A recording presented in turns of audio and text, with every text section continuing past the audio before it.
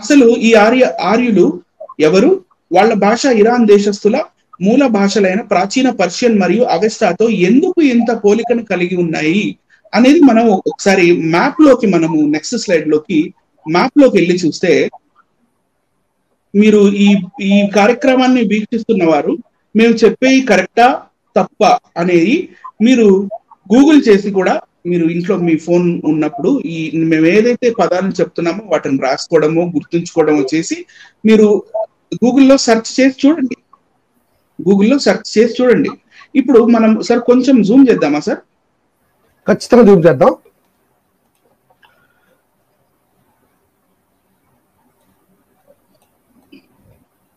ఇక్కడ పర్షియా దేశపు బార్డర్ దగ్గర అంటే మోడర్న్ ఇరాన్ ఇరాక్, పాతకాలంలో పర్షియా, ఇప్పుడు మోడర్న్ ఇరాన్ ఇరాక్, ఆ దేశంలో ఒక ప్రదేశం ఉంది. ఆ ప్రదేశం పేరే అరియా అనే ఆ ప్రదేశంలో ఒకప్పుడు నివసించిన వాళ్ళని ఆర్యులు అనేవాళ్ళు సార్. Okay, right sir.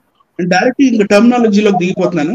అరియా అనే ప్లేస్ లో ఆ స్థలంలో నివసించే వారిని ఆర్యులు అన్నారు. అరియాలో ఉండేవాళ్ళు ఆర్యులే అవుతారు. సో దానికి ఒక చిన్న ఎగ్జాంపుల్, పర్షియా దేశంలో బీసీ 338వ సంవత్సరంలో ఆ టైం అప్పుడు చెక్కిన ఒక శిల్పాన్ని చూద్దాం మనం నెక్స్ట్ స్లైడ్ లో.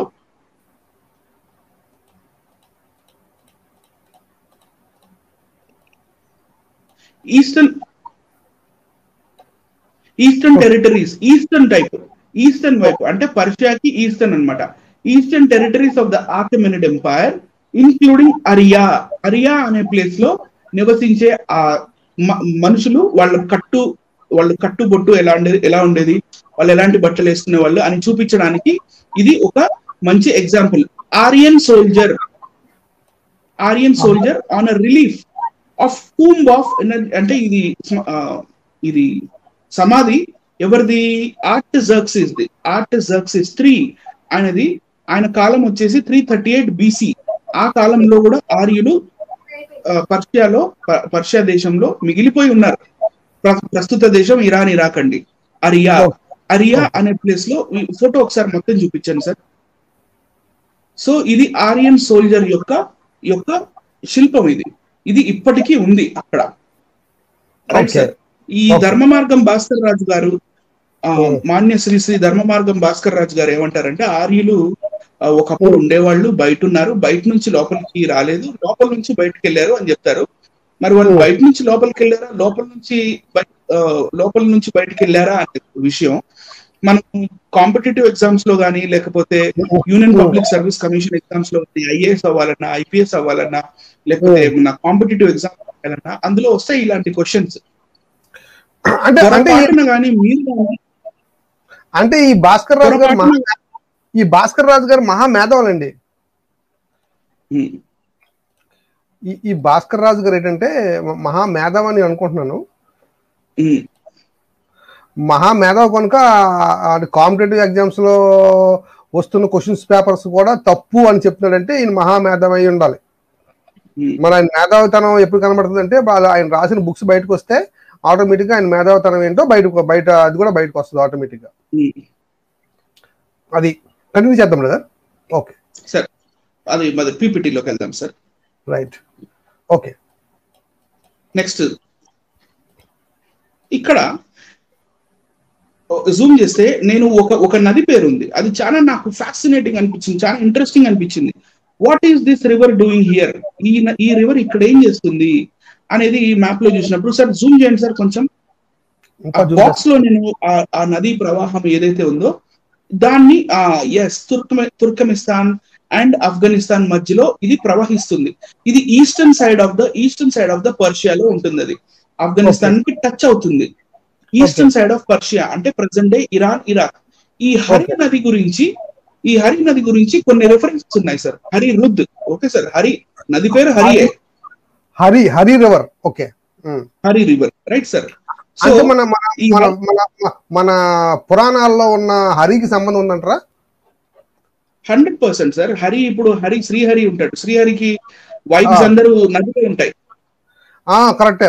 వైఫ్స్ అన్ని కూడా మొత్తం నదులు అనమాట, అన్ని కూడా కరెక్టే అంటే లింక్ సరస్వతి, యమున, గంగా ఇవన్నీ ఆయన గారి వైఫ్స్ అన్నమాట. ఓకే. సో యాక్చువల్ గా ఈ హరి అనే ఈ కాన్సెప్ట్ ఈ నది నుంచే వచ్చింది. Okay, right. Okay, right sir. ఈ హరి రివర్ అనేది ఇప్పుడు మనం నెక్స్ట్ స్లైడ్ లోకి వెళ్ళి చూస్తే ఋగ్వేదంలో కూడా మనకి హరి రివర్ గురించి రాసి ఉంటుంది. ఒకసారి చూద్దాం బ్రదర్, అయితే అక్కడికి వెళ్దామా? వెళ్దాం సార్.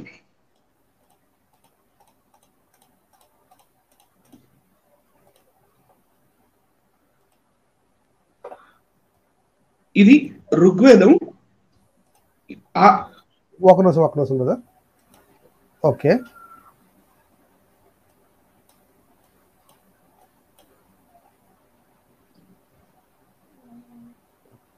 ఇదే కదండి. 6 ఋగ్వేదం 6వ మండలం 27వ సూక్తంలో నేను 5వ మంత్రం మాత్రమే చదివి వినిపిస్తాను. దాని మీనింగ్ ఏంటో మీరు చెప్పండి సార్. Okay, right sir. ఈయన ధర్మ మార్గం భాస్కర్ రాజు గారు ఈ మధ్య ఋగ్వేదాన్ని ట్రాన్స్లేట్ చేస్తున్నా అన్నారు కదా. చూద్దాం ఆయన గారు దీన్ని ఏమని ట్రాన్స్లేట్ చేస్తారో, ఎలా అని ట్రాన్స్లేట్ చేస్తారో చూద్దాం. Right sir. Okay, right. 5వ మంత్రం యొక్క తాత్పర్యం చదువుతున్నాను. కొంచెం జూమ్ చేయగలిగితే చేయండి, కొంచెమే, ఒక బిట్ చేస్తాను తప్పకుండా చేస్తాను. ఇదిగో ఒక్క బిట్, అంత వద్దు సార్. Okay, right.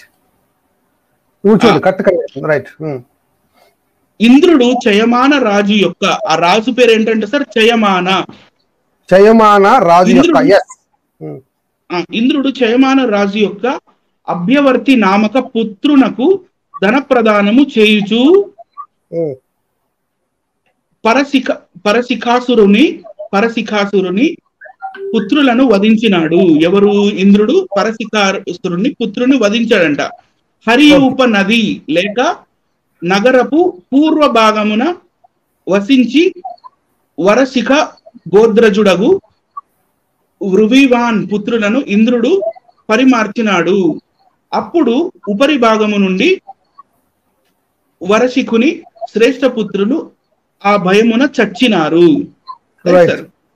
వచ్చేసి బహుజన ఆహుత ఇంద్ర యుద్ధమున నిన్ను గెలిచి అన్నము యాశము సాధించవలదలిచివారు, అంటే యుద్ధం చేసి ఈ నది దగ్గర ఉన్న వాళ్ళని హరియూప నది, హరిరుద్ ఇప్పుడు చూపించాను కదా సార్, ఆఫ్ఘనిస్తాన్ అండ్ ఈస్టర్న్ పర్షియాలో అంటే ప్రజెంట్ ఇరాన్ ఇరాక్ లో ఉన్న ఆ హరియూప నదిని వీళ్ళు దాటారంట, అక్కడున్న వాళ్ళని చంపేసి. Okay, right. ఎందుకు దాటాల్సిన అవసరం ఏమొచ్చింది? సార్? అవును. చూద్దాం. నెక్స్ట్ ఏమంటారా? ఆ హరియూప నది ఇదే, మళ్ళీ పెట్టాను కావాలని. Okay, right. That is the హరిరుద్. వాళ్ళు వచ్చేటప్పుడు దాన్ని దాటాల్సి వచ్చింది, ఎందుకంటే మధ్యలో కొండలు, శిఖ ఇవన్నీ ఉంటాయి. వాళ్ళు వచ్చేటప్పుడు వాళ్ళతో పాటు గుర్రాలు, రథాలు, వాళ్ళ దగ్గర తినాల్సిన భోజనం అవి ఇవన్నీ ఉంటాయి. ఆ తర్వాత ఈ హరిరుద్ అంటే హరినది, హరియూప నది దగ్గర వీళ్ళు ఏదైతే దాటి అక్కడ ఉన్న నగరాన్ని విధ్వంసం చేసిన తర్వాత వీళ్ళకి కావాల్సిన అన్నము, వీళ్ళకి కావాల్సిన సంపద ఇవన్నీ అక్కడ దొరికినాయి. అవన్నీ ఇంద్రుడే ఇప్పించాడు అని చెప్తున్నారు అక్కడ ఇందాకటి మంత్రం దగ్గర sir. Right. Okay, right sir. Then ఇప్పుడు ఇది నేను 100% యూజ్ చేస్తాను. మనకి టెక్నాలజీ ఉంది, ఈ ఫెసిలిటీ ఉంది కాబట్టి నేను వికీపీడియా నుంచి ఈ ఆఫ్ఘనిస్తాన్ లో ప్రవహిస్తున్న హరి నది గురించి వికీపీడియా నుంచి పెట్టాను. నెక్స్ట్ పేజ్ చూడండి sir. Hari Afghanistan. Okay, right sir. ఈ హరిరుద్ మీరు ఎవరైనా సరే హరి రివర్ అని కొట్టండి, తప్పకుండా వస్తుంది. దీని రిఫరెన్సే ఇక్కడ మీకు కంటెంట్ లో కూడా కనపడుతుంది. Content course ancient references second లో ఉంటది. ఏన్షియంట్ రిఫరెన్సెస్, ఈ రిఫరెన్సెస్ అన్ని మీకు కనపడతాయి. హరి రివర్ అనేది వీళ్ళు 100% దాటి ఇండియాలోకి వచ్చారు. Right sir. ఎలా వచ్చారు? ఆ వచ్చిన రూట్ ఏంటి అంటే ఖైబర్ పాస్, పైకి ఖైబర్ పాస్. ఇప్పుడు ఈ ఖైబర్ పాస్ అనేది నేను ఆల్రెడీ ఇంతకు ముందు చెప్పాను. ఇండియాలోకి వెస్ట్ సైడ్ నుంచి ఎంటర్ అవ్వాలంటే 2 మార్గాలు ఉంటాయి. ఒకటి ఖైబర్ పాస్, రెండోది బోలన్ పాస్. ఈ ఖైబర్ పాస్ అనేది ఏంటంటే అక్కడ హిందూ కుష్ మౌంటైన్స్ భయంకరంగా ఉంటాయి. ఒకదాని తర్వాత మౌంటైన్, పక్కన మీ రైట్ సైడ్ ఉన్న దాంట్లో మీకు మౌంటైన్స్ కనపడతాయి. భయంకరమైన మౌంటైన్స్ ఉంటాయి అక్కడ. ఆ మౌంటైన్స్ అన్నిటిని, అంటే ఆ కొండలన్నిటిని, ఆ పర్వతాలన్నిటిని గుర్రాలు వేసుకొని, రథాలు వేసుకొని ఇండియాలోకి ఎంటర్ అవ్వడం ఇంపాసిబుల్. Okay, right. కాబట్టి ఖైబర్ పాస్ అనేది ఒక చిన్న ఒక రంధ్రం అన్నమాట ఇండియాలోకి రావడానికి. అక్కడ ఉన్న ఒక చిన్న రంధ్రం, అందులో నుంచి వీళ్ళు ఇండియాలోకి ఎంటర్ అయ్యారు. Okay, right sir, everybody has to note this point. అది ఎలా పాస్ అయ్యారో ఇంకా డీపర్ లుక్ ఇచ్చే ఇంకొక మ్యాప్ నేను పెట్టాను కింద సార్. చూసారా, ఇవన్నీ పర్వతాలు, ఇవన్నీ కొండలు. ఈ మధ్యలో ఉన్న ఈ రూట్ ఏదైతే ఉందో, ఈ రూట్ ఫాలో చేస్తూ ఈ రూట్ వీళ్ళు ఎవరెవరు ఏదైతే నదుల పేర్లు, చిన్న చిన్న రాజ్యాల పేర్లు, చిన్న చిన్న ఊర్ల పేర్లు చెప్తారో, ఇవన్నీ ఇవే దాటుకుంటా ఈ ఖైబర్ పాస్ దాటుకుంటూ ఆరియన్స్ ఇండియాలోకి వచ్చారు. This is the Khyber pass. Next ఫోటోలోకి వెళ్తే ఇది ఖైబర్ పాస్ ఇలా ఉంటుంది సార్. ఓకే, సో ఇప్పుడైతే రోడ్ వేశారు ఆధునికంగా, కానీ ఈ కొండల మధ్యలో మనకి దారి కనపడుతుంది. ఈ కొండల మధ్యలో మనకి ఏదైతే దారి కనపడుతుందో, ఈ దారి నుంచే వీళ్ళు రథాలు, గుర్రాలు, వీళ్ళకి కావాల్సిన భోజనాలు, తిండి ఇవన్నీ తీసుకొని ఆరియన్స్ గ్రూపులుగా, ఒకేసారి కాదు, గ్రూపులు. సార్ ఫోటోని కొంచెం కిందకి లాగండి సార్, ఇది వ్యాలీ కిందకి లాగండి సార్. ఓకే, కిందకి లాగాను ఆల్రెడీ. నెక్స్ట్ వచ్చేస్తుంది కిందకి లాగడం. జూమ్ చేయనా కొంచెం? అవుతులేండి, జూమ్ అవసరం లేదు. ఓకే, ఇక్కడ exit of Khyber pass into ఉంది. Okay, Peshawar plain. yes. They have crossed Iran or Iraq or పాత కాలంలోని పర్షియా. ఈ ఖైబర్ పాస్ అనే ఈ రంధ్రాలు, ఈ మౌంటైన్, ఈ పర్వత శిఖరాల మౌంటైన్స్ ఏవైతే ఉన్నాయో, ఇవన్నీ లోపల ఈ మౌంటైన్స్ మధ్యలో ఉన్న ఈ పాస్ ని, అంటే ఈ రంధ్రాల్లో నుంచి దూరి వీళ్ళు ఇండియాలోకి, ఇలా ఆరియన్స్ ఇండియాలోకి వచ్చారు. అది 100% ట్రూత్. అది కరెక్ట్. ఇప్పుడు నెక్స్ట్ స్లైడ్ లోకి వెళ్దాం sir. Okay, different groups of Aryans have entered India for more than 1000 years. 1000 సంవత్సరాల పాటు రకరకాల తెగల వాళ్ళు, రకరకాల క్లాన్స్ కి చెందిన వాళ్ళు, అంటే తెగకి చెందిన వాళ్ళు ఆరియన్సే. కానీ వాళ్ళు ఒక 1000 years వరకు గ్రూపులుగా ఒకళ్ళ తర్వాత ఒకళ్ళు, అంటే వాళ్ళ తాతలు ముత్తాతలు వెళ్ళారంటే మళ్ళీ ఓకే, అంటే వాళ్ళ పిల్లలు వెళ్ళారు, సరే నెక్స్ట్ జనరేషన్, తర్వాత వచ్చే జనరేషన్ వాళ్ళు కూడా ఇంటర్వ్యూ వచ్చారు. Okay, right sir. తర్వాత ఆ చుట్టుపక్కల ఊర్లో వాళ్ళు వీళ్ళందరూ కూడా ఆరియన్స్. అక్కడ గ్రీన్ ల్యాండ్ ఉంది, అక్కడ ల్యాండ్ చాలా పచ్చగా ఉంది, అక్కడ మనకు బతకడానికి ఈజీగా ఉంటుంది అని చెప్పి they have entered. Point number 1. తర్వాత point number 2, they have fought among themself. వచ్చేటప్పుడు మార్గ మధ్యంలో 2 దళాలు ఎదురుపడ్డాయి అనుకోండి, వాళ్ళు కూడా తన్నుకున్నారు, వాళ్ళు కొట్టుకున్నారు, వాళ్ళు యుద్ధాలు చేసుకున్నారు, చిన్న యుద్ధాలు. ఓకే, వాళ్ళు కూడా యుద్ధాలు చేసుకున్నారు. అదే మనకి ఋగ్వేదం 7వ మండలంలో బ్యాటిల్ ఆఫ్ 10 కింగ్స్ అంటే దశరజ్ఞ యుద్ధము. అది వాళ్ళు తన్నుకున్నారు. వాళ్ళు తన్నుకోవడమే ద బ్యాటిల్ ఆఫ్ 10 కింగ్స్ అన్నమాట. Okay, yes sir. ఆ తర్వాత దే సబ్జుగేటెడ్ దేర్ ఓన్ ట్రైబ్స్మెన్. వాళ్ళ ఓన్ ట్రైబ్స్మెన్ నే, వాళ్ళ ఓన్ క్లాన్ కి చెందిన వాళ్ళే, వాళ్ళ ఆర్యుల్ని వాళ్ళే తన్నుకొని వాళ్ళని వాళ్ళ మాట వినేటట్టుగా చేసుకొని after entering in to India they looted the local people. ఇండియాలో బ్రతుకుతున్న, ఆ కాలంలో మన దేశంలో బ్రతుకుతున్న అక్కడ లోకల్ పీపుల్ ఎవరు? అప్పటి ద్రావిడులు, అంటే ఇండస్ వ్యాలీ సింధు నది నాగరికతకు చెందిన ఆ లోకల్ పీపుల్ ఎవరైతే ఉన్నారో వాళ్ళని లూటింగ్ చేశారు. లూటీ జరిగింది, వాళ్ళని సర్వనాశనం చేశారు. వాళ్ళ ఊళ్ళు, వాళ్ళ కోటలు, వాళ్ళ ప్రదేశాలు అవన్నిటిని భయంకరంగా లూటీ చేయడమే కాకుండా వాళ్ళందరినీ చంపేశారు కూడా. రైట్. ఇది చాలా స్ట్రాంగ్ స్టేట్మెంట్. కానీ ఇది నా సొంత మాట కాదే, నా సొంత మాట చెప్పట్లేదు నేను. అవును ఇది తర్వాత నెక్స్ట్ పాయింట్, లాస్ట్ పాయింట్ వచ్చేసి ఆరియన్స్ destroyed and name them the sue. ఆరియన్స్ destroyed the local people, అక్కడ లోకల్ పీపుల్ పడలేదు, sorry, ఆరియన్స్ destroyed the local people and name them the sue. ఎవరైతే లోకల్ మన ఇండియన్స్ లో మన సింధు నది నాగరికతకి చెందిన వాళ్ళు ఉన్నారో, లేకపోతే ద్రవిడులు ఉన్నారో, వాళ్ళని సబ్జుగేట్ చేసి వాళ్ళ సిటీస్ ని, అంటే వాళ్ళ ఊళ్ళని, వాటిని సర్వనాశనం చేసి వాళ్ళని దస్యులు అని అన్నారు. దస్యులు, ఓకే, రైట్.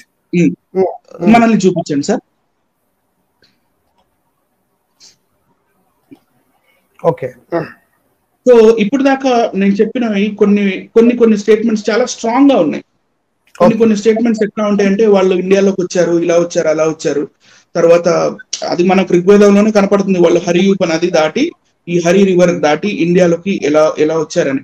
సో వచ్చేటప్పుడు ఎలా వచ్చారు, ఏం చేశారు అనేది మరి నేను ఒక్కడనే రీసెర్చ్ చేశారా, లేకపోతే నేను నాకన్నా ముందు, నేను పుట్టక ముందు మా తాత ముత్తాతలు, లేకపోతే బ్రిటిష్ వాళ్ళ కాలం ముందు, దానికన్నా ముందు వాళ్ళు ఎవరు చదవలేదా, తెలీదా? నా ఐడియాలజీ ప్రకారంగా, నా రీసెర్చ్ ప్రకారంగా నేనేం అర్థం చేసుకున్నానంటే, చాలా బుక్స్ చదవడం జరిగింది. ఆ బుక్స్ లో నాకు అర్థమైంది ఏంటంటే, బ్రిటిష్ వారు ఉన్నంత కాలము, అంటే ఎప్పుడైతే ఈ దేశాన్ని వదిలి వెళ్ళిపోయారో అంతవరకు ఆర్యన్ ద్రవిడ సిద్ధాంతం అనేది అందరూ నమ్మేరు. అందరూ నమ్మిన సిద్ధాంతం అది, అందరూ నమ్మిన సిద్ధాంతం. స్వతంత్రం వచ్చిన తర్వాత కొందరు దాన్ని అపోజ్ చేసినట్టుగా నాకు అర్థమైంది. అది ఎవరో మనందరికీ తెలుసు, ఆల్రెడీ మన నోటితో చెప్పవసరం లేదు, అందరికీ తెలిసిన విషయం. ఆయన ఏమన్నారంటే, ఆయన ధర్మ మార్గం భాస్కర్ రాజు గారికి ఏమన్నారంటే, అసలు అంబేద్కర్ కూడా ఒప్పుకోలేదురా ఆర్య ద్రవిడ సిద్ధాంతాన్ని అన్నాడు. మరి ఈయన ఎప్పుడు చదవలేదా ఆర్య ద్రవిడ సిద్ధాంతాన్ని? ఇక్కడ దీని పేరేంటి? Who were the Shudras, how they came to be the fourth వర్ణ in the Indo Aryan society. Indo Aryan, నిన్నటి నుంచి మొత్తుకున్నాను నేను, ఇండో ఆరియన్ అని చెప్పి. సో ఇండో ఆరియన్ అనే వర్డ్ యూజ్ చేశాడంటే ఆర్యులు బయటికి ఇండియాలోకి వచ్చారు అని ఆయనకు తెలియదు అంటారా? ఎందుకు 100% ఒక రెఫరెన్స్ కూడా ఆల్రెడీ ఉందండి. ఒక హూ ఆర్ అన్టచబుల్స్ అనే ఆ బుక్ లో క్లియర్ గా రెఫరెన్స్ ఆయన ఇచ్చేసారు ఆల్రెడీ. ఎస్, దట్ బుక్, అదే పుస్తకం అండి. ప్రేక్షకులారా దయచేసి గమనించాలి. ద అన్టచబుల్స్ అని ఇప్పుడు అనిల్ గారు చూపిస్తున్న పుస్తకం, నేను కూడా చాలా వీడియోస్ దాని మీద చేయడం జరిగింది. ఆ సేమ్ అదే బుక్ లో మనకి క్లియర్ గా 100% క్లియర్ గా they came from out side అని క్లియర్ గా ఆయన రాశాడండి. తన హస్తంతో రాశాడు అది. మరి భాస్కర్ రాజు గారు ఆ పుస్తకం ఖచ్చితంగా చదవలేదు. ఆయన అన్ని సొంత మాటలే ఏంటి, అన్ని డంబపు మాటలే, అన్ని ప్రూఫ్లెస్ స్పీచ్ ఇస్తారు ఆయన. అంటే ఏం మాట్లాడినా ఒక వెనకాల మీరు ఏమన్నారు, ఇప్పుడు నేను ఏం మాట్లాడే సరే సొంత మాటలు కాదు, నేను ఏం మాట్లాడే సరే పుస్తకాలతో ఉన్నదే నేను చెప్తున్నాను, ఉన్న ఫ్యాక్ట్ నేను చెప్తాను తప్ప ఓన్ మాటలు ఏం మాట్లాడలేదని మీరు అంటున్నారు నిజాయితీగా. ఇప్పుడు నేను ఒక మాట అన్నాను సార్, ఆర్యులు బయట నుంచి ఇండియాలోకి వచ్చి ఇక్కడ ఉన్న వాళ్ళందరినీ లూటీ చేశారు, వాళ్ళని చంపేశారు, కర్కశంగా చంపేశారు వాళ్ళని. వేల కొలది మన మూల నివాసుల్ని, ద్రవిడుల్ని వాళ్ళు చంపారు. అది నా సొంత మాట కాదు, ముందు చూద్దాం. ఇదే ప్రోగ్రామ్ లో ముందు చూద్దాం. Okay, right. వాళ్ళ బుక్లోనే ఏం రాసిందో చూద్దాం. తర్వాత నోటీస్ పాయింట్, ఈ పాయింట్ నోట్ చేసుకోండి చూస్తున్న వీక్షకులు కూడా. లాస్ట్ లో నేను మిమ్మల్ని మళ్ళీ ఈ ప్రశ్న వేస్తాను, నేను తప్పు చెప్పానా అని అడుగుతాను మిమ్మల్ని. మీరు చెప్పాలి సమాధానం, కామెంట్ రూపంలో చెప్పండి. Okay, right. కామెంట్ రూపంలో చెప్పండి, నేను తప్పు చెప్పానా అని నేను అడుగుతాను. రైట్ సార్, వెళ్దాం సార్, మళ్ళీ పీపీటీలోకి వెళ్దాం sir. Okay, next sir. Okay, next slide. Invention of India. ఈ బుక్ పేరు ది ఆరియనైజేషన్ ఆఫ్ ఇండియా. సార్ ఒక్కసారి నన్ను చూపిస్తారు సార్, ఒక్కసారి మైసెల్ఫ్ నన్ను. ఓకే, ఇది right. ఆరియనైజేషన్ of India, Nripendra Kumar Dutt, professor of history. ఎప్పుడు రాశారు? 1925 లో రాశారు ఈయన. 1925. Nripendra Kumar Dutt, ఆరియనైజేషన్ of India. ఇప్పుడు there are few words like indigenization. Indigenisation అంటే భారతీకరణ చేయటం. ఈ ఆర్యనైజేషన్ అంటే భారతదేశాన్ని ఆర్యీకరణ ఎలా చేశారు అనేది ఆయన ఒక వండర్ఫుల్ బుక్ రాశాడు సార్. అసలు ఇట్స్ అ వండర్ఫుల్ బుక్. అది ఆల్ ద రెఫరెన్సెస్ తోటి వాళ్ళు ఎలా ఇండియాలోకి ఒకసారి పీపీటీలో నెక్స్ట్ పేజ్ లో విషయ సూచిక ఉంటుంది. ఆ విషయ సూచిక చూపించండి సార్ ఒకసారి.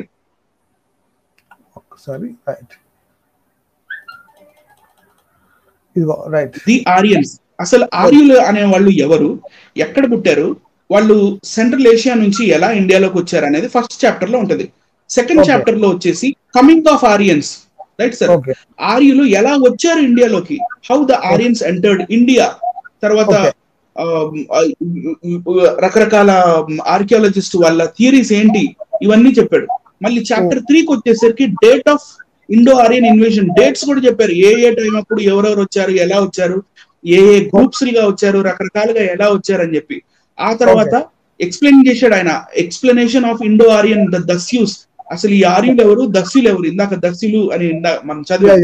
సో ఈ దస్యులు అంటే ఎవరు అనేది ఆయన ఋగ్వేదంలో ఉన్నవి రకరకాలుగా చాలా విధాలుగా ఎక్సలెంట్ రీసెర్చ్ చేసి 1925 లో రాసిన బుక్ అది. Nripendra Kumar Dutt, is a professor of history, right sir. ఆ బుక్ లో నుంచి నేను కొన్ని రిఫరెన్సెస్ చూపించాలనుకుంటున్నాను సార్, రైట్ సార్. ఆ బుక్ లో చెప్పిన కొన్ని రిఫరెన్సెస్ ఇక్కడ ఉంటాయి చూడండి. ఋగ్వేదం 1వ మండలం 130వ సూక్తం 7వ మండలం, రైట్ సార్. ఇందాక నేను ఒక మాట చెప్పాను కదా, వాళ్ళు రావటమే కాదు, చంపేయటమే కాదు, నగరాల్ని నాశనం చేశారు, నాశనం భయంకరంగా చేశారని చెప్పాను కదా. కొంచెం జూమ్ చేస్తే ఇంకా బాగుంటదేమో సార్. పైన అక్షరాలు చిన్నగా ఉన్నాయి. అంటే ఇదే ఫైల్ లెవెల్ మళ్ళీ ఏమవుతుందంటే అది బ్లర్ వస్తుంది, అందుకోసమే నేను ఇక్కడ. Okay right sir. వీక్షిస్తున్న ప్రేక్షకులు ప్లీజ్ మీరు కొంచెం రెజల్యూషన్ పెంచుకోండి. 140లో లేకపోతే 280లో అట్లా 360లో మీకు కనపడకపోతే కొంచెం క్లారిటీ కోసం రెజల్యూషన్ పెంచుకోండి, రైట్ అండి. రైట్, వచ్చిపోయింది.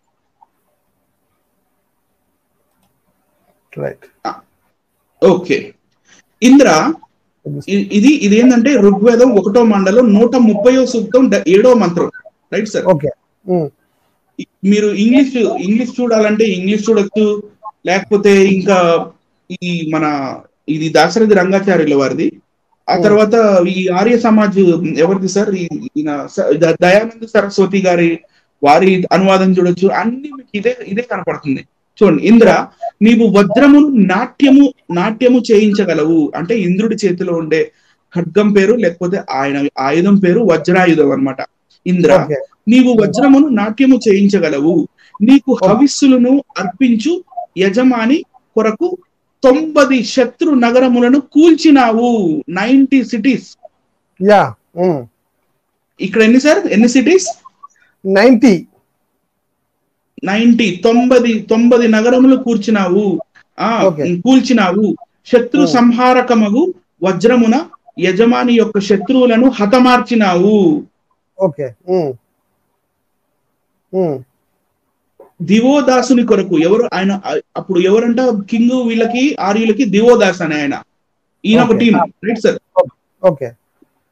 గ్రూపులుగా వచ్చారు కదా, ఒక గ్రూప్ కి హెడ్ ఈయన దివోదాసుడు. దివోదాసుని కొరకు అతని శత్రువు సంబరాసురుని కొండ మీద నుంచి కూలదోసినావు. Right sir. నెక్స్ట్ ఋగ్వేదం 2వ మండలం 19వ సూక్తం 6వ మంత్రంలో ఏం రాసి ఉంటదంటే, తన సారథియగు కుత్స రాజర్షి కొరకు, అంటే కుత్స రాజర్షి కొరకు దీప్తవంతుడగు ఇంద్రుడు. ఈయన వేరు, మళ్ళీ ఈయన ఇంకో వేరే టీం కి లీడర్ అయిన. రకరకాల టీమ్ గా ఇండియాలోకి ఎంటర్ అయ్యారు కదా సార్ ఆరియన్స్. తన సారథియగు కుత్స రాజర్షి కొరకు దీప్తవంతుడగు ఇంద్రుడు షష్ఠ అశూష కువయులను వశపరుచుకున్నాడు. దివోదాసు కొరకు శంబరుని 99 ఈసారి శంబరుని 99 నగరములు భగ్నము చేసినాడు.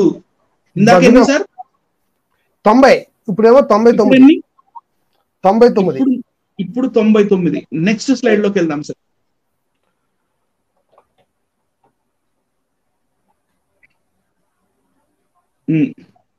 ఇది వచ్చేసి ఋగ్వేదం 2వ మండలం 14వ సూక్తం 6వ మంత్రం సార్. ఆధ్వర్యులారా, ఇంద్రుడు ప్రశస్తరము వంటి వజ్రాయుధమున శంబరుని నగరములను చిన్న భిన్నం చేసినాడు. అతడు వర్చుని అంటే ఈయన వర్చుడు అంటే ఈయన వేరే రాజు, ఈయన కోటల్ని కూడా ఈయన నగరాల్ని కూడా వీళ్ళు మట్టుబట్టించారు. అతడు వర్చుని 100,000 పుత్రులను నేల కరిపించినాడు. ఎంతమంది సార్? 100,000 అంటే 1,00,000 మంది. 1,00,000 మంది 1,00,000 మందిని ఏం చేశారంటే సార్, అంటే వీళ్ళు చాలా సార్లు ఏం చెప్పారంటేనండి, వీళ్ళు వీడియోస్ లో చాలా మంది ఏం చెప్పారంటే, మాక్సిమం అందరూ కూడా ఏం చెప్పారంటే, బైబిల్లో కూడా ఇలాగా ప్రతి నాగరికతను వీళ్ళు నాశనం చేస్తారు, వీళ్ళు ఎక్కడికి వెళ్తే అక్కడికి ప్రతి నాగరికతను నాశనం చేశారు అని వీళ్ళు వాగుతూ ఉంటారంట. వాగడం అంటారండి, వాగడం, ప్రేలడం, వాగడం ఏదో అనుకోండి. కానీ ఇక్కడ మనకు కనబడుతుంది ఏంటంటే, ఇప్పుడు ఇక్కడ మనకు ప్రేక్షకులను మీరు కూడా గమనించండి, ఇక్కడ ఏం కనబడుతుంది, వీళ్ళు నాగరికతని, ద్రవిడ నాగరికతని పాడు చేశారు. అవునా కదా? ఎంత క్లియర్ కనబడుతుందండి? చెప్పండి. 100% సార్. రైట్. అంటే ఆర్యులు ఎక్కడికి వెళ్తే అక్కడ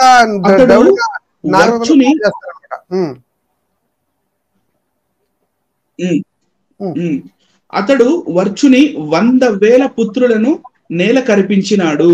అట్టి ఇంద్రుని కొరకు సోమము సిద్ధము చేయుడి. ఓకే,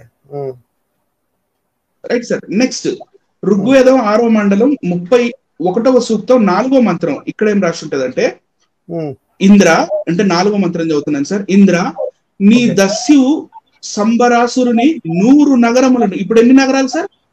100, 100. ఇందాక ఫస్ట్ లోనేమో 90, ఆ తర్వాత 99, ఆ తర్వాత 100 అయినాయి.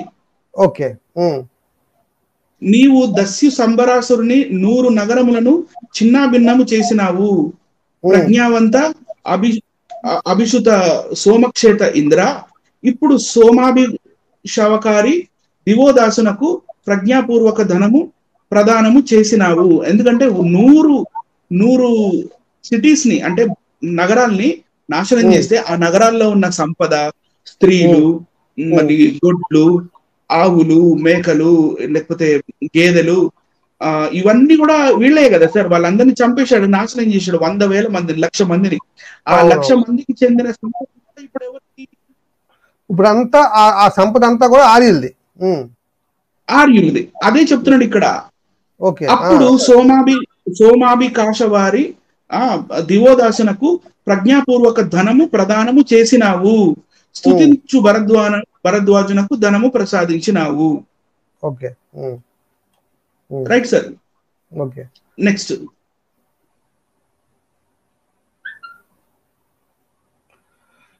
దాశరథి రంగాచార్య ఏంటండి? ఇదే సార్. 8 1:51, 8. అంటే ఇక్కడ ఒకటి చెప్పాలండి. ఇక్కడ ఈ 1వ సూక్తము 1వ మండలము 51వ సూక్తం 8వ మంత్రం సంబంధించి పైన మనం పైది మీరు ఇచ్చారు కదా, అది దాని తర్వాత ఎక్స్ప్లెనేషన్ ఇచ్చారండి ఆయన. రైట్. దాని తర్వాత ఎక్స్ప్లెయిన్ చేద్దాం సార్. అది కూడా చూద్దాం. రైట్, దాన్ని కూడా చేద్దాం. ఇదైన తర్వాత చేద్దాం సార్. ఇక్కడ వచ్చేసి ఆర్య అండ్ దస్యు, ఆర్యులు వేరు, దస్యులు వేరు అని ఇక్కడ క్లియర్ గా మీకు అర్థమైపోతుంది. ఆర్యులు ఎవరో, దస్యులు ఎవరో. ఇప్పుడు నేను చదవడం మొదలు పెడుతున్నాను. 8వ మంత్రం 1వ మండలం 51వ సూక్తం 8వ మంత్రం యొక్క తాత్పర్యం. ఇంద్ర, ఆర్యులు ఎవరో తెలుసుకొనుము, దస్యులు ఎవరో గ్రహించుము. ఓకే.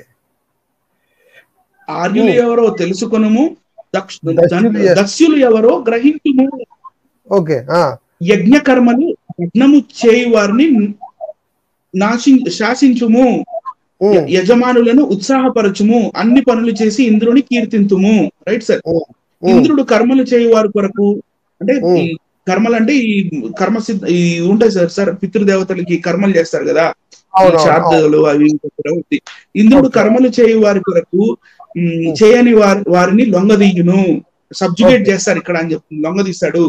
స్తుతించు వారి కొరకు స్తుతించని వారిని బాధించును. స్తుతించని వారిని, ఓకే. స్తుతించు వారి కొరకు స్తుతించని వారిని బాధించును. అంటే స్తుతించేవారు ఆర్యులు, అంటే బలవంత మార్పిడి, మత మార్పిడి. అంటే స్తుతించే వాళ్ళు ఆర్యులు, స్తుతించని వాళ్ళు దస్యులు. Okay, okay. స్తుతించు వారి కొరకు స్తుతించని వారిని బాధించును. ఇంద్రుడు వృద్ధి చెందిన వాడే అయినను అంతరిక్షమున మరింత వృద్ధి చెందుచున్నాడు. ఇంద్రుని ఇక సరే, they are pricing him. Okay. Next sir, next slide లోకి వద్దాము. పైకి వెళ్దాం సార్, పైకి ఎక్స్ప్లెనేషన్ వెళ్దాం. రైట్. 51 దీని ఎక్స్ప్లెనేషన్ దాశరథి రంగాచారి గారు ఏమిచ్చారంటే, సూక్తం 51వ సూక్తమున కొన్ని ప్రధాన విషయములు కనిపించుచున్నవి. తొలిసారిగా ఆర్య పదము కనిపించినది. ఆర్య దస్యులకు విరోధము ఉన్నట్లు కూడా చెప్పబడినది. ఆర్య అంటే ఆర్య వైదిక జీవనమును అంటే వేదాల్ని పఠిస్తూ, లేకపోతే యజ్ఞ యాగాదులు చేస్తూ, హవిస్సు ఈ దాన్ని లో ఈ మంత్రాలు చదువుతూ ఈ అగ్నిహోత్రాలు చేసే వాళ్ళు ఆర్యులు అని చెప్తున్నాడు. ఆర్య వైదిక జీవనమును వైదిక కర్మలను అనుసరించువారు ఆర్యులు. సంస్కారము గలవారు, భగవంతుని నమ్మువారు, పూజించువారు ఆర్యులు. Right sir. ఆ తర్వాత ఆర్య ఈశ్వర పుత్ర అంటుంది నిరుక్తము. ఆర్యులు ఈశ్వర సంతానం అంట. Right sir. నెక్స్ట్, స్వామి దయానందుడు ఆర్యులు ధార్మికులు. స్వామి దయానంద సరస్వతి గారి గురించి రాస్తున్నాడు. దయానంద సరస్వతి ఏం చెప్పారంటే, ఆర్యులు ధార్మికులు, విజ్ఞులు, సర్వమానవులకు ఉపకారం చేయవారు అని అన్నారంట దయానంద సరస్వతి గారు. కన్ఫర్మ్ చేస్తారంటే అంటే ఈ ఆది సమాజం సంబంధించిన వేదాల్లో కూడా ఇది ఉంటది. సేమ్ ఉంటది, 100% ఉంటుంది సార్. మళ్ళీ ఇదే దయానంద సరస్వతి గారు ఏమన్నారంట, దాశరథి రంగాచారి గారు ఏం చెప్తున్నారంటే, స్వామి దయానంద సరస్వతి గారు ఏమన్నారంటే లాస్ట్ పారాగ్రాఫ్ లో, దస్యులు ధర్మరహితులు, మూర్ఖులు, దుష్టులు అన్నారు దయానందులు. కర్సర్ మూవ్ చేయండి సార్ అక్కడ ఒకసారి, మళ్ళీ చదువుతాను. దస్యులు ధర్మహితులు, మూర్ఖులు, దుష్టులు అన్నారు దయానందులు. దస్యులు వైదిక ధర్మమును వ్యతిరేకించిన వారు. దస్యులు వైదిక ధర్మమును వ్యతిరేకించువారు అంటే ఈ దస్యులే ద్రవిడులు కదా. 100%. అంటే ఈ దస్యులే ద్రవిడులు అయితే వైదిక ధర్మమును ఏం చేశారండి, వ్యతిరేకించారు అన్నాడు. ఇండియాలో వ్యతిరేకించిన వారు వీరు. జాగ్రత్తగా వినాలండి ప్రేక్షకులారు. ఈ పాయింట్ చాలా జాగ్రత్తగా నోట్ చేసుకుంటారని నేను ఆశపడుతున్నాను. వ్యతిరేకించినందుకు 1,00,000 మందిని చంపేశారు సార్. చంపేశారు అంటే మారణ హోమం చేశారనమాట. అది ఋగ్వేదం చెప్తుంది కదా. ఋగ్వేదం మన మాటలు కాదు, ఇది మన మాటలు కాదు, ఇదంతా ఋగ్వేదంలో నుంచి చూపిస్తున్నాము. దాశరథి రంగాచార్య వారు ఇది వివరణ ఇచ్చారు దీనికోసం. చూడండి, చాలా క్లియర్ గా చెప్తున్నాను. ఇక చూడండి. Okay, right. నెక్స్ట్ ఇది మేము చెప్పేశారు కదా. నెక్స్ట్ ఇప్పుడు right, looting the Indian locals ని ఎలా లూటింగ్ చేశారో ఇక్కడ మనకి 1వ మండలం 103వ సూక్తం 3-4 మంత్రాల తాత్పర్యంలో మనకు కనపడుతుంది. ఇంద్రుడు వజ్రి స్వంత బలమున, ఇంద్రుడు వజ్రి అంటే వజ్రాయుధం కలిగిన వాడు, స్వంత బలమున కార్యములు సాధించువాడు, శత్రు నగరములను ధ్వంసము చేసిన వాడు. శత్రు నగరాలను ఏం చేశాడు అంటే, శత్రువుల్ని కాదు, వాళ్ళ నగరాలని డైరెక్ట్ గా ఆ సిటీస్ మీదనే ఈయన రాత్ వెళ్ళిందనమాట. శత్రు నగరములను ధ్వంసము చేసిన వాడు. అట్టి ఇంద్ర నిన్ను భజించువారు అంటే నిన్ను పూజించువారు, నిన్ను భజించువారు శత్రువు మీద ఆయుధము విసురుము. నిన్ను భజించు వారి శత్రువు మీద ఆయుధము విసురుము. వారి ధనమును బలమును వృద్ధి పొందింపుము అంటే వాళ్ళ ధనముని బలముని మాకిచ్చి మమ్మల్ని వృద్ధి పొందించుము. 4th, ఇంద్రుని బలమును స్తుతించు వారికి ఇంద్రుడు బలము ప్రసాదించును. ఇంద్రుడే యుగ యుగములను ఏర్పరిచినాడు. ఇంద్రుడు శత్రువులను వధించినాడు. Right sir. అంటే మనం ఈ లోకల్స్ మూల నివాసులు ఎవరైతే ఉన్నారో వాళ్ళని ఇలా వీళ్ళు బాధించారు, వేధించారు, చంపేశారు, లూటింగ్ చేశారు అని మనకి ఋగ్వేదం క్లియర్ గా చూపిస్తుంది, చెప్తుంది సార్. Okay, right. ఇప్పుడు ఋగ్వేదం 10వ మండలం 83వ సూక్తంలోకి వెళ్తాం సార్. ఋగ్వేదం 10వ మండలం ఒక్కసారి పైన హెడ్డింగ్ చూపించండి సార్. ఋగ్వేదం 10వ మండలం 83వ సూక్తం 1వ మంత్రం యొక్క తాత్పర్యం. మన్యువు వ్రజసదృశుడు, బాణతుల్యుడు, క్రోధాభిమాని, అతనిని పూజించిన యజమానికి ఓజస్సు బలము రెండును కలుగును. అతని పాయమున మేము ఆర్య దస్యు ఉభయ శత్రువులను ఓడించగలము. మన్యు అంటే we have been divided into two parts like Arya and Dasyu అని మనకి రాల్ఫ్ గ్రిఫిత్ ట్రాన్స్లేషన్ లో మనకు దొరుకుతుంది. ఒకసారి నన్ను చూపిస్తారా sir? Okay, this is the translation of Ralph Griffith, the hymns of Rigveda by Ralph Griffith. Yeah, okay, right sir. ఇది ఋగ్వేదం, ఇది వచ్చేసి వాల్యూమ్ 1, ఇది ఓకే వాల్యూమ్ 1, ఇది వచ్చేసి రాల్ఫ్ గ్రిఫిత్ రాసిన వాల్యూమ్ 2. Okay, right sir. ఇవన్నీ మన సొంత మాట చెప్పి ధర్మ మార్గం భాస్కర్ రాజు గారు లాగా వచ్చేసి కాసేపు సన్నాసులు వెదవలు అవి ఇవి కాదు.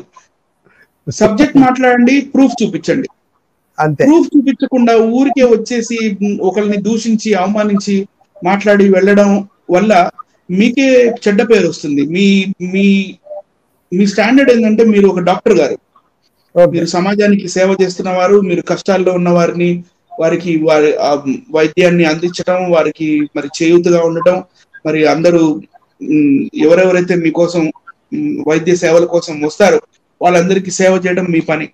కానీ ఇలా వీడియోల్లో దూషించడం, బ్రిటిష్ వాళ్ళ అక్రమ సంతానానికి పుట్టిన వాళ్ళు, బ్రిటిష్ వాళ్ళ వీర్యానికి పుట్టిన వాళ్ళు, లేకపోతే సన్నాసులు, కుక్కలు, గాడిదలు, గొర్రెలు, ఇలాంటివి మీ స్టాండర్డ్ కి బాగావేమో ధర్మ మార్గం భాస్కర్ రాజు గారు. ఒకసారి ఆలోచించుకొని please restyle your self, improve your brain and improve your speech, way of talking. You can also see how you people are talking and how we people are talking. మేము మాట్లాడుతున్న దానికి మీరు మాట్లాడుతున్న దానికి దునియా జమీన్ और आसमान का फर्क है या नहीं देख लो आप. అవునండి, రైట్ సార్. మళ్ళీ ఇప్పుడు ఇంకోసారి వెళ్దాం సార్. రైట్,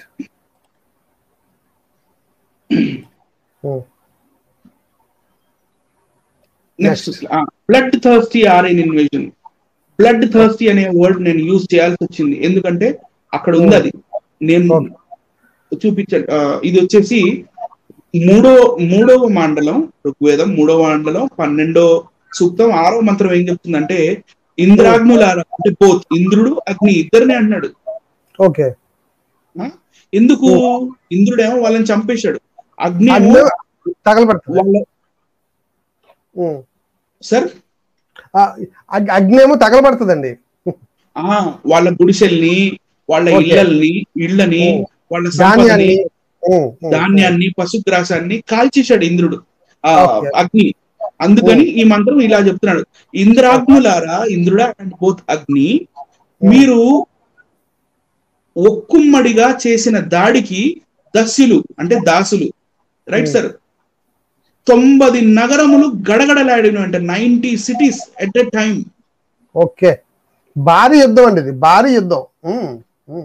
లూటింగ్ అంటాను నేను, యుద్ధం అనను సార్. లూటి, అక్రమంగా ఆక్రమించడం.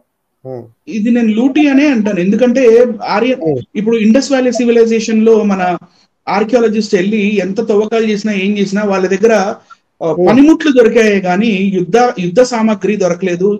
వాళ్ళకి కత్తులు, కటార్లు, బల్లాలు, లేకపోతే ఈటె, గొడ్డలి, ఇలాంటివి అంటే మనుషుల్ని చంపడానికి, యుద్ధాలు చేయడానికి కావలసిన అవి వాళ్ళ దగ్గర దొరకలే ఈ రోజు వరకు. సో ఇది యుద్ధం అని నేను పరిగణించాను సార్. అన్యాయంగా చంపడం అంతే. ఇంద్రాగ్నులారా, మీరు ఒక్కుమ్మడిగా చేసిన దాడికి దస్యుల అంటే దాసుల 90 నగరములు గడగడలాడినవి.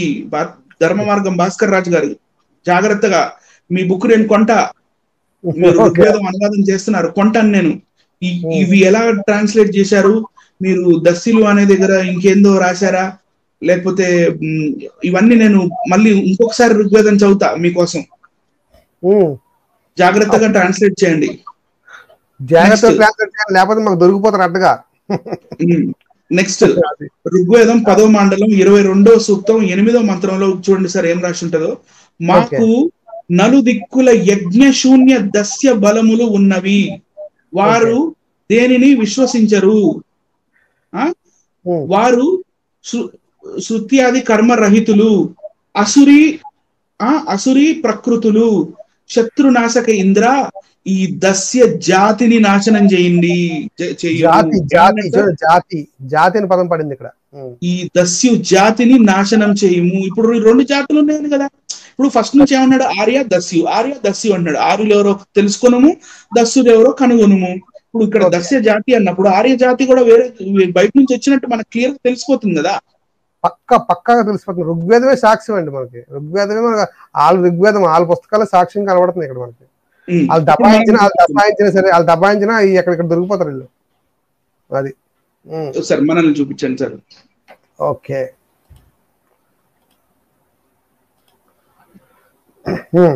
సో వీక్షిస్తున్న వీక్షకులకి ఇందాక నేను ఒక చిన్న విషయం చెప్పాను. నేను అంటున్నవన్నీ నా సొంత విషయాలు కాదండి, వాళ్ళ బుక్స్ లోనే ఉన్నాయి. ఋగ్వేదమే చెప్తుంది. ఆర్యన్ ఇన్వేజన్ థియరీ అనేది చాలా క్రూయల్ గా జరిగింది. బ్లడ్ థర్స్టీ అయింది, లూటింగ్ జరిగింది, చంపేశారు, ఎంతో మంది ఒక ఇది చేశారు. ఇది నా సొంత మాటలు కాదు. నేను తర్వాత అడుగుతాను, నేను నిజం చెప్పానా అబద్ధం చెప్తున్నానా చెప్పండి అని. ఇప్పుడు మీరు కామెంట్స్ లో చెప్పండి, నేను నిజం చెప్పానా అబద్ధం చెప్పాను. మాకేం పని అండి అబద్ధాలు చెప్పడానికి. అవును అవును. అంటే ఎన్ని కప్పిటానికి ఆర్య ద్రవిడ సిద్ధాంతం తప్పు అంటున్నారు వీళ్ళు. అంటే జరిగిన విషయాలన్నీ కూడా కప్పివేయటానికి, దాచిపెట్టడానికి. వీళ్ళు మనల్ని ఏమో దాచిపెట్టారు ఇన్ని దాచిపెట్టారండి వీళ్ళు. మాక్సిమం అన్ని దాచిపెట్టారండి ఇంతవరకు. సమాజానికి తెలియకుండా అన్యాయంగా సాహిత్యాన్ని అంతటినీ దాచిపెట్టేసి భక్తిని నేర్పించారు ప్రపంచానికి. భక్తి అనే ముసుగును నేర్పించారు. సో సబ్జెక్ట్ తెలియకుండా పోయింది. మళ్ళీ రాసుకోవడం, శూద్రుడు వేదం చెబితే వాడి నాలుక కట్ చేయాలి, ఎందుకంటే వేదం చెబితే తెలిసిపోయింది మొత్తం అర్థమైపోద్ది కదా. మరి దాచిపెట్టినంత బయటకు వచ్చేస్తుంది కదా. అందుకోసమే ఆపారండి చెప్పకుండా. నిజంగా దాశరథి గారు మంచి పని చేశారు. అంటే చాలా నిజంగా అంటే ఇంగ్లీష్ లో ఉండేవి ముందు. మన మ్యాక్స్ ముల్లర్ ఇలాంటి వాళ్ళు, గ్రిఫిత్, తర్వాత విల్సన్. సో ఈ అంటే మ్యాక్స్ ముల్లర్ వేదాలని మనకు కనబడతాయి కదా, అందుకోసం చెప్తున్నాను నేను. గ్రిఫిత్ ఎస్ అంటే గ్రిఫిత్ తెలుసు నాకు. గ్రిఫిత్, హెచ్హెచ్ విల్సన్, తర్వాత ఇవన్నీ ఉన్నాయి కదా. అంటే వీళ్ళు ఇంగ్లీష్ లో పెట్టారు, కానీ తెలుగులో సొంత భాషలో మరి అక్కడ ఆయన పుస్తకంలో అండి, మన ఎవరు దాశరథి రంగాచారి పుస్తకంలో ఒక మాట ఆయన ముందులో ఇంట్రడక్షన్ లో రాశారు.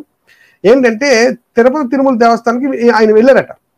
వెళ్ళి నేను తర్జుమా చేస్తున్నాను, ఇలాగ నేను దాన్ని ట్రాన్స్లేట్ చేస్తున్నాను, తెలుగులో ట్రాన్స్లేట్, దయచేసి నాకు వేదాలు ఇవ్వండి అని అడిగితే వారు ఇవ్వలేదంటే క్లియర్ గా రాశారండి ఆయన. నేను చదివాను. పాపం ఆయన గారు ఇంట్రడక్షన్ పేజ్ లో రాస్తారు, ఆయన గారు బాధ చెప్తారు. అది ఎంతో మంది పండితుల్ని అడిగారంట, కానీ ఇస్తామని చెప్పారు, కానీ దస్తావేజుల్ని ఇవ్వలేదని చెప్పి రాశారు ఆయన. ఇవ్వలేదంట. ఢిల్లీ వెళ్ళి అప్పుడు మళ్ళీ అక్కడికి వెళ్ళి మళ్ళీ అలాగా ఎన్ని పట్టుకొని లాక్కొచ్చి మొత్తానికి రాసి. ఢిల్లీలో నేషనల్ మ్యూజియం ఉంటుంది సార్. మన ఢిల్లీలో ఇండియా గేట్ ఉంది కదా, ఇండియా గేట్ కి ఇంకా రాజ్భవన్ రోడ్ కి మధ్యలో, ఇండియా గేట్ నుంచి రాజ్భవన్ రోడ్ వెళ్తున్నప్పుడు ఇట్లా లెఫ్ట్ సైడ్ ఒక గల్లీ వస్తుంది. అక్కడ నేషనల్ మ్యూజియం ఉంటది, ఇండియన్ నేషనల్ మ్యూజియం. అది ఆ మ్యూజియం కి వెళ్ళి, ఆ మ్యూజియం లో అక్కడ కోఆర్డినేటర్ తో మాట్లాడి ఆయన గారు ఎన్నో కష్టాలు పడి ఈ ఋగ్వేదం యొక్క ఒరిజినల్ మ్యానుస్క్రిప్ట్స్ తీపిచ్చి తర్జుమా చేశారంట. ఆయన అన్ని కష్టాలు పడ్డారు దాశరథి రంగాచార్యులు వారు. రైట్, అవును, అక్కడ రాశారు, ఆయన క్లియర్ గా రాశారు. అంటే ఆయన పైన సంస్కృత సంబంధించిన రాసి కింద తెలుగులో రాస్తే అసలు నోరు మూసేవారు పూర్తిగా. అంటే ఆయన ఓన్లీ మనకు అర్థమయ్యే రీతిలోని ఓన్లీ వచనం రాయడం వల్ల కొంచెం ఓవర్ చేస్తున్నారు చెప్పాలంటే. యాక్చువల్లీ అంటే మొత్తానికి మాత్రం బయటకు తీసుకొచ్చారు సార్. మొత్తానికి ఋగ్వేదాన్ని మాత్రం మొత్తానికి బయటకు తీసుకొచ్చారు. ఇప్పుడు మన చేతిలో పెట్టారు. ఖచ్చితంగా అన్ని బయటకు వస్తాయి. మరి ఈయన కూడా ఏదో ఋగ్వేదాన్ని తర్జుమా చేస్తున్నట్టు, మరి ఈయన కూడా మరి వేదాలను తర్జుమా చేస్తున్నట్టు ఈయన, అది కూడా చూస్తాం మేము కూడా, అది కూడా కంపేర్ చేస్తాం. మరి మూడు సిద్ధాంతం వస్తుందో నిజం చెప్పడానికి ఇష్టపడతారో చూద్దాం అండి. రైట్, కంటిన్యూ చేద్దాం బ్రదర్. సరే, ఓకే.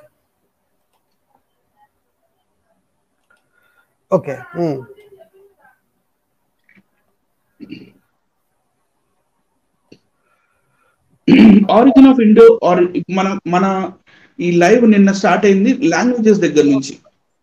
సో ఇప్పటిదాకా మనం లాంగ్వేజెస్ ఏంటి, ఇండో యూరోపియన్ లాంగ్వేజెస్ ఏంటి, ఇండో యూరోపియన్ నుంచి ఇండో ఆర్యన్ ఎలా వచ్చింది, ఆ తర్వాత ఈ ఆర్యన్స్ ఎవరు, ఎక్కడ పుట్టారు, ఎలా ఇండియాలోకి వచ్చారు, ఇండియాలోకి వచ్చి ఏమేం చేశారు, ఎలా చేశారు, ఎట్లా మరి ప్రజల్ని లూటీ చేశారు, ఇవన్నీ మనం ఋగ్వేదం నుంచి కూడా చూసాం. ఎవరో రాసిన బుక్కులు ఎందుకు, ఈ ఋగ్వేదంలోనే కనపడుతున్నాయి కదా. సో ఇప్పుడు వీళ్ళు తెచ్చిన భాష ఏంటంటే సాంస్క్రిట్. సాంస్క్రిట్ కి 3 శాఖలు ఉన్నాయి. అది సౌరసేని, మహారాష్ట్రి and Magadhi, right sir.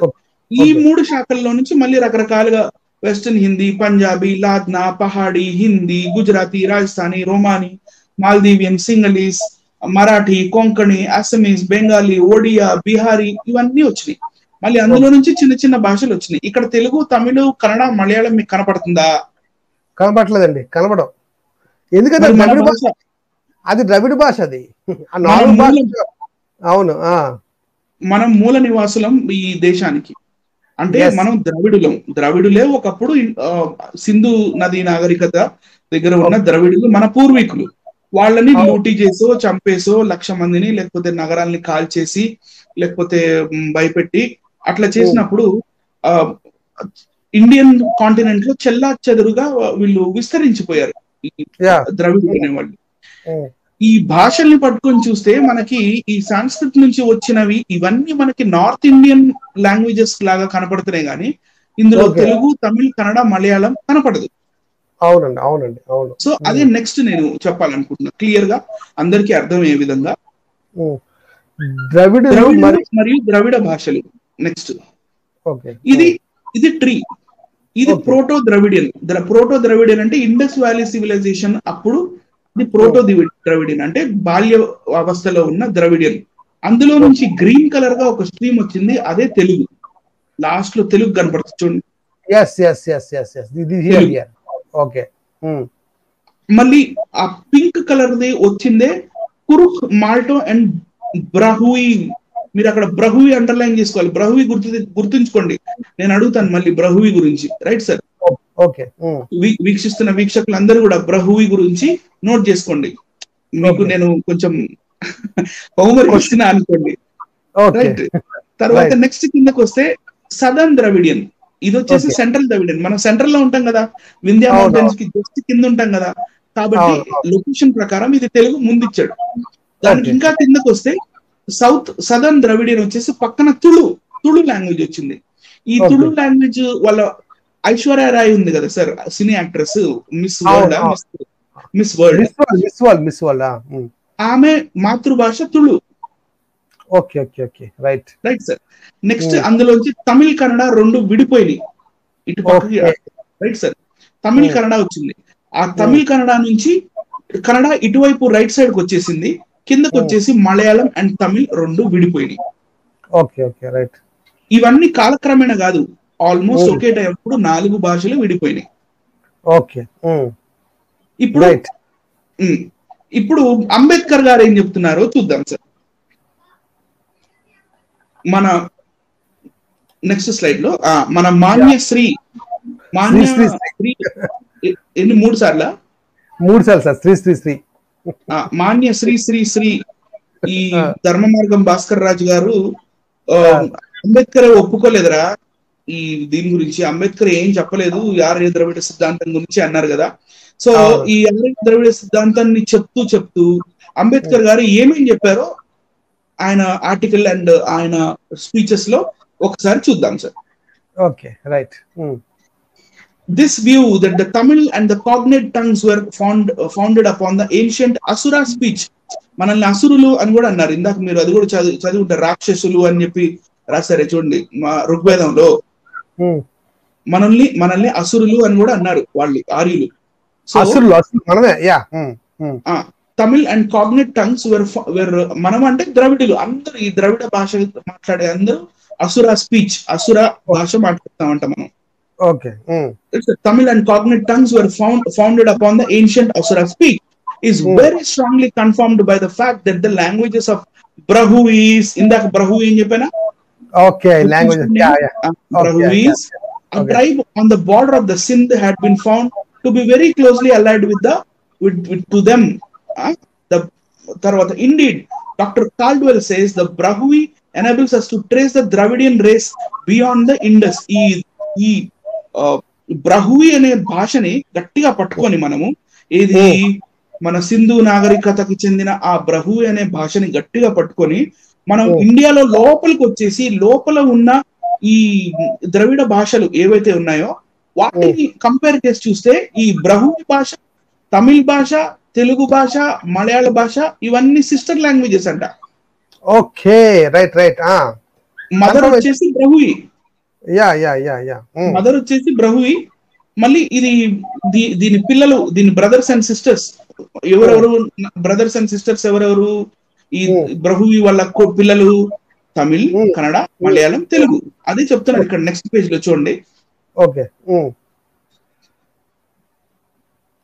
Next page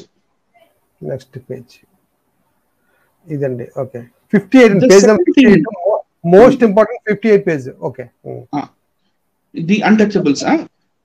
the second thing to be born in mind, మనసులో పెట్టుకోవాల్సిన రెండో విషయం ఏంటంటే, the second thing to be born in mind is that the word Dravida is not an original word.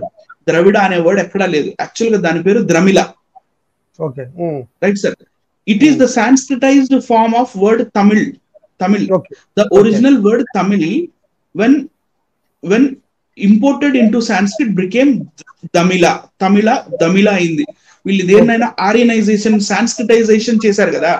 Okay, ఆరియనైజేషన్, Sanskritisation చేసే ఆ ప్రక్రియలో తమిళ్ కాస్త దమిళ అయింది. అండ్ లేటర్ ఆన్ దమిళ బికేమ్ ద్రవిడ. తర్వాత దమిళ కాస్త ద్రవిడ అయింది. The word Dravida is the name of the language of the people, does not denote the race of the people. అది మానవుల జాతులకు చెందిన ద్రవిడ జాతి అంటారు. అది జాతులకు చెందిన టర్మ్ కాదు అది ద్రవిడ అనేది. అది భాషకి చెందిన టర్మ్ అంట.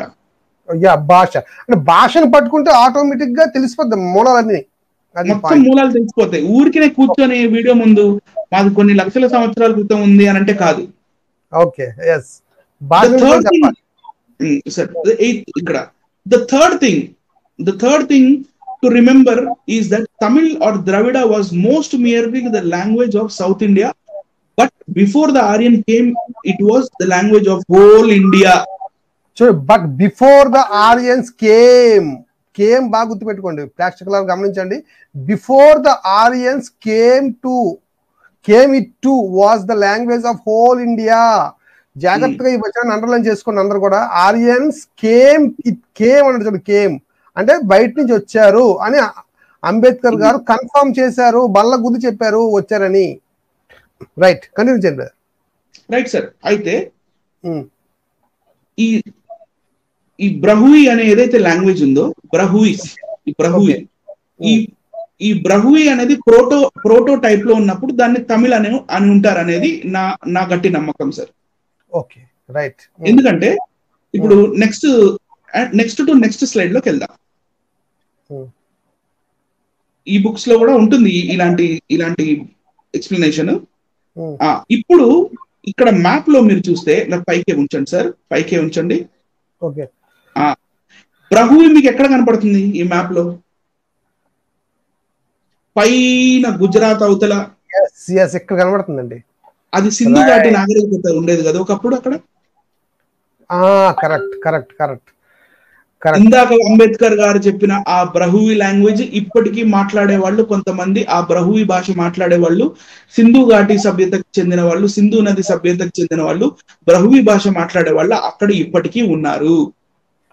ఓకే, ఇప్పుడైతే ఆరియన్స్ వచ్చేసి మనల్ని కిందకి, వింధ్యాచల మౌంటైన్స్ కి కిందకి, అంటే ఆర్యవర్తం అని ఏదైతే అంటారో ఆర్యుల భూమి, ఆర్యవర్తానికి కిందకి ఈ ద్రవిడుల్ని నెట్టేసినప్పుడు ఆయా భాషలు మాట్లాడుతున్న వాళ్ళు ఇలా స్కాటర్ అయ్యారు. చూడండి, కొంచెం జూమ్ చేసి చూపించినా పర్వాలేదు, ఎలా స్కాటర్ అయ్యారో ప్రజలకు చూపించండి sir. This is how the people have scattered into the South India, that is beneath the or under Vindhya mountains. Vindhyachala mountains ఏవైతే ఉన్నాయో దాని పైన ఉన్నదంతా ఆర్యవర్తం, దాని కింద ఉన్నదంతా ద్రవిడ భూమి. ఓకే, అంటే మన భూమి. రైట్. ఇప్పుడు ఆర్యవర్తం అని ఎలా తెలుస్తుంది? ఆర్యవర్తం ఎక్కడుంది ఎట్లా అన్నప్పుడు సముద్రగుప్త హిస్టరీ చదివినప్పుడు అక్కడ రాసి ఉంటది, ఆర్యవర్తం అంతా మళ్ళీ నా చేతిలో రావాలని చెప్పి వింధ్యాచల మౌంటైన్స్ వదిలేసి ఈ ఆర్యవర్తం మొత్తం మీద సముద్రగుప్తుడు మళ్ళీ అశ్వమేధ యాగం చేసి ఆయన దండెత్తుతాడు. అది గుప్తుల హిస్టరీ చదివితే తెలుస్తుంది. గుప్తుల history, okay, Gupta's histories, okay. మనల్ని చూపించిన right. So I think I'm clear. నేను క్లియర్ గా నేను ఏదైతే చెప్పాలనుకున్నానో, ఈ సంస్కృత భాష ఇరాన్ ఇరాక్ నుంచి ఎలా వచ్చింది, ఆర్యులు అరియా అనే నది పక్క నుంచి, అంటే హరి అనే నది పక్కన ఉన్న ఆ ఆర్యా అనే ప్లేస్ లోంచి ఈ ఆర్యులు ఇండియాలోకి ఎలా వచ్చారు, ఎలా ధ్వంసం చేశారు, మనల్ని పట్టుకొని, మనల్ని మూల నివాసులమైన మనల్ని పట్టుకొని శూద్రులని, దస్యులని, అదేంటి సార్, నీచులని, లేకపోతే చండాలులని, అలా మనకి రకరకాల నిక్ నేమ్స్ పెట్టి మనల్ని ఎస్సీ ఎస్టీ బీసీలుగా విభజించి మనల్ని సామాజికంగా మరియు ఆర్థికంగా ఎదగనివ్వకుండా ఇన్ని వందల వేల సంవత్సరాలు మోసం చేస్తే, ఆ చక్కర్లో పడి ఆ మాయలో పడిపోయి అంబేద్కర్ గారి పుణ్యం అంటూ నేను శూద్రుణ్ణి అని చెప్పుకుంటున్న ధర్మమార్గం భాస్కర్ రాజు గారు ఎంబీబీఎస్ చదివి మళ్ళీ ఎంఎస్ ఆర్థో కూడా చేసి, ఇప్పుడు ఆయన గారు ఇవన్నీ తెలియక ఇవన్నీ మర్చిపోయి మనల్ని ఎవరైతే నీచులని, చండాలులని, శూద్రులని, ఎస్సీలని, ఎస్టీలని, బీసీలని, దస్యులని, ఎవరు మనల్ని తక్కువ జాతి వాళ్ళని చేసి మాట్లాడారో వాళ్ళకి సపోర్ట్ చేస్తూ ఇండియన్ ఆర్యన్ ఇన్వేజన్ థియరీ జరగలేదు అని మాట్లాడాడు కదా సార్. నిన్న మీరు నన్ను అడిగారు, మీరు చూసారంటే చూశాను సార్ అన్న. మరి మీరు ఏమంటారంటే, నాకు ముందు కోపం వచ్చిన తర్వాత నవ్వు వచ్చింది ఆయన అజ్ఞానానికి అన్నాను. సో ఆయన గారి అజ్ఞానాన్ని తెలియజేయడానికి 2 రోజులు పట్టింది సార్. అది అంటే ఆయన ముందు నుంచి థియరీని పట్టుకొని రాజీవ్ మల్హోత్రా అనే ఆయన ఉన్నాడండి, పుస్తకం ఒకటి రాశాడు, బ్రేకింగ్ ఇండియా అనే పుస్తకం రాశాడు. ఆ పుస్తకంలో చాలా అబద్ధాలు, భయంకరమైన అబద్ధాలు రాయడం జరిగింది. అవి పట్టుకొని నేను ఫాలో అవుతాను. వీళ్ళందరూ కూడా అండి సొంత నాలెడ్జ్ కాదండి వీళ్ళది. వీళ్ళు ఏం చేస్తుంటారంటే, ఇలాగా ఎవరైనా పుస్తకం రాస్తే అవి తీసుకొని చెప్పడం, లేకపోతే హేతువాదుల పుస్తకాలు తీసుకొని చెప్పడం, లేకపోతే ఇలాంటి పుస్తకాలు, ప్రేరేపణ సంబంధించిన పుస్తకాలు తీసుకొని చెప్పడం అనేది, సొంత మాటలుగా చెప్పడం అనేది జరుగుతూ ఉంది, ముఖ్యంగా జరుగుతూ ఉంది. కనుక ఎవరు బ్రేక్ చేస్తున్నారు ఇండియాని, ఎవరు కలుపుతున్నారు ఇండియానో మరి భాస్కర్ రాజు గారు అర్థం చేసుకుంటారు మన వీడియోతో. కనుక నా ఉద్దేశం ఏంటంటే, ఆర్య ద్రావిడ సిద్ధాంతం proved, it is a proved theory. పైగా జెనెటిక్ గా కూడా అది ప్రూవ్ అయింది. ఒకరోజు అది కూడా మనం పెట్టుకోవాలి బ్రదర్. జెనెటిక్ సంబంధించి కూడా ఒక టాపిక్ మనం ప్రజల కోసం తీసుకురావాలి.